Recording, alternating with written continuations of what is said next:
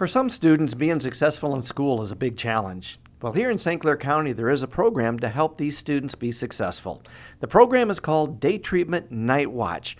And that's our topic all this week on Dateline Schools. And to tell us all about it, my special guests are the Day Treatment Night Watch program managers, Monica Weaver and Craig Chipman. And Craig, can you explain to us what is the Day Treatment Night Watch program? Day Treatment Night Watch program was thought up in 1995. It was going to be an alternative to sending area kids to a residential placement.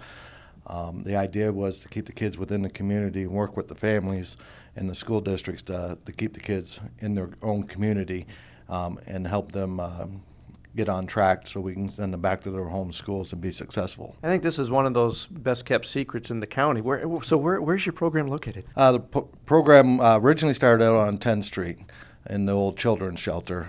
Since then, in 2010, Grant Nixon was the force behind building us a new building.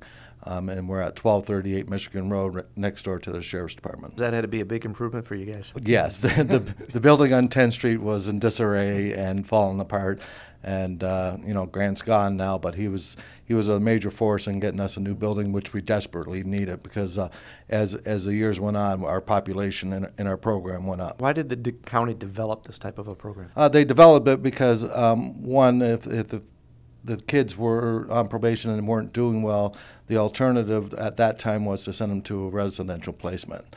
Residential placements are very high costs, and there was no follow-up when the kids got out of residential placement.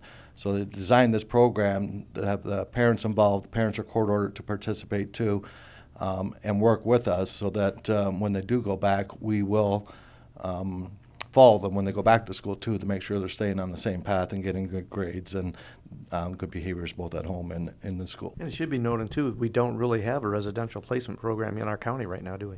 We had one in the past. It is now closed due to financial situations, but the two day treatment programs that are running now have taken the place of the residential program. We'll be back with more tomorrow.